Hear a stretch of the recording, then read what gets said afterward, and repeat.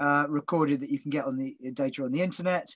There are some similar features between our recording and this one, like peaks at similar frequencies, and some dips similarly, but there are also some differences here. Now, that may be partly due to the microphone being somewhat clogged up with beeswax and propolis. So we're looking into solutions to protect the microphones from such things. There was some evidence of some of the signals that previous researchers have reported, but we didn't find any evidence of the so-called queen piping that was reported by Kirchner in 1993.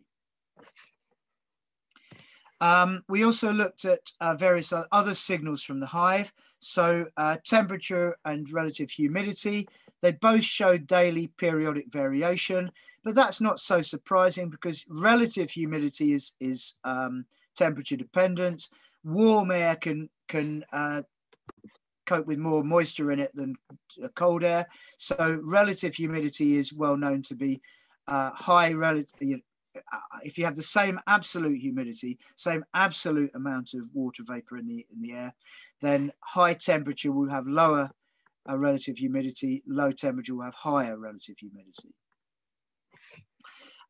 So if we look at instead light level and temperature, this is external light level. We did get this periodic daily variation. These recordings were made in a British summer, so it's light for a lot more of the day than it is dark. The reverse is true in winter. And this was the light level. So relatively long, bright days, relatively short, dark nights. And here was the daily variation of temperature. So definite periodic component here that showed up very clearly in the cross correlation of these two signals. And we found that the peak lag, the peak autocorrelation, sorry, peak cross correlation, I should say, occurred at a time lag corresponding to 2.5 hours. So it was warmest about 2.5 hours after what was peak light level at presumably astronomical midday. We have a time shift for daylight saving, so-called daylight saving, British summertime between Greenwich Mean Time. We have Greenwich Mean Time through the winter. We're into Greenwich Mean Time again now. But from March to October, we have British summertime that's an hour ahead. But this corresponded to a lag of 2.5 hours relative to the point in the day when the sun was highest in the sky. We also used our gas sensor to try and look at variation of air quality over time. And the upper graph is the actual air quality signal. So it's effectively measured it was actually measuring the amount of contamination in the atmosphere, in the air. And we noticed again, regular peaks in this. And this time we did a Fourier analysis of the signal. And we found quite clear peaks at periods corresponding to 1 day. So there was a daily variation and also one of 1 week, 7 days.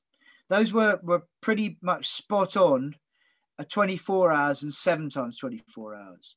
So because this is frequency, lower times, shorter time periods are to the right, higher frequencies are to the right. So longer time periods are to the left.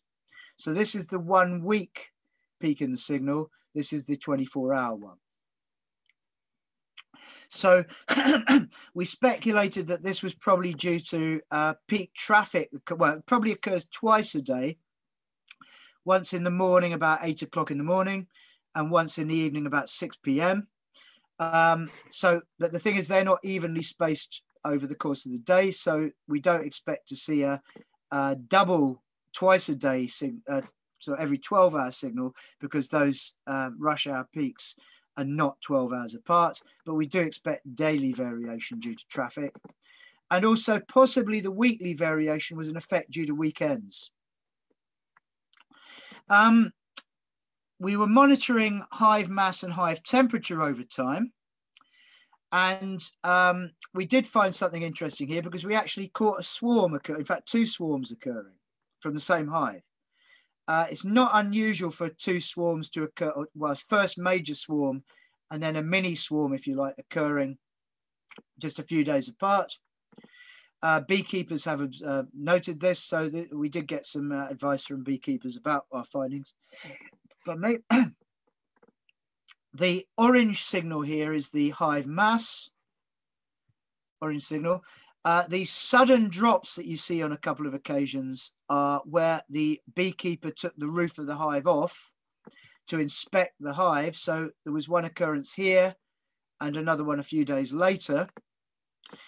So he just takes the roof off for a few minutes. So this is a very sharp peak because these daily peak-to-peak gaps are probably 24 hours. So these two blue peaks here are probably 24 hours apart. So this time period where the orange signal suddenly drops is very short period indeed.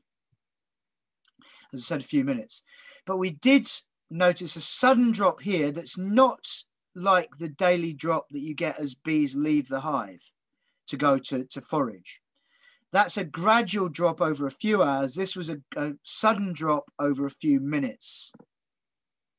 And likewise, a smaller one here as well.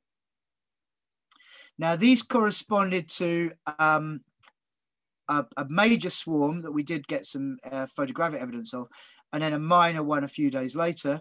But the interesting thing is the average temperature, because the dark blue signal is the minute by minute temperature. The blue one is the smoothed temperature over a 24-hour period. And we noticed that the swarms occurred as the hive temperature rose above a certain critical value. This is indicative of a swarm being about to occur. This has been noted by other researchers as well. Here's some close-ups of that, together with some photos. These occurred on the 13th of June 2017. Within a couple of hours, we were able to get some photos of where the bees had gone. Initially, they only moved about 50 or 60 meters and settled in a tree, while scouts go off to search for a new home. So this is a mass of bees in an apple tree near where they just swarmed from. This was the this was a 24-hour period on the 12th to 15th, so 3 24-hour periods, 12th to 15th of June, with the sudden drop as the bees swarmed. As some bees return after foraging, there was a gentle mass gain as they bring back pollen and nectar. If we compare that with the previous few days, there's a bit of a up and down motion of the mass, but you know, bees tend to leave over the morning and come back in the afternoon. And but that's really quite different from this sudden drop. If you notice the scale here, this is between about 36.5, the upper limit, and about 35.5 kilos, the lower limit. I would also note that there's a weight on top of the hive roof to keep the roof on. So these are typical daily variations of about a kilogram, possibly 2 kilograms here once you're getting up to 37 a few days later. But this was a substantial drop corresponding to the whole daily variation within a few minutes when the swarm occurred. So if we look now to a bit more recent work, stuff that we've done since 2018, and current work as well. We did a pilot study in 2018 looking at pollutants such as motor vehicle fumes and smoke on as stressors on the bees. We're still analysing the results from those. We didn't use any pesticides because we didn't actually want to kill our bees off, because we might have trouble getting some more back. Last summer, we did some video-based monitoring of the hive from focusing a camera on the hive entrance. We got some promising results from that we will be presenting elsewhere. And then recently, again, we've started processing audio data again and looking at more novel pattern recognition techniques, such as this LSTM network, the long short-term memory type of neural network for analysing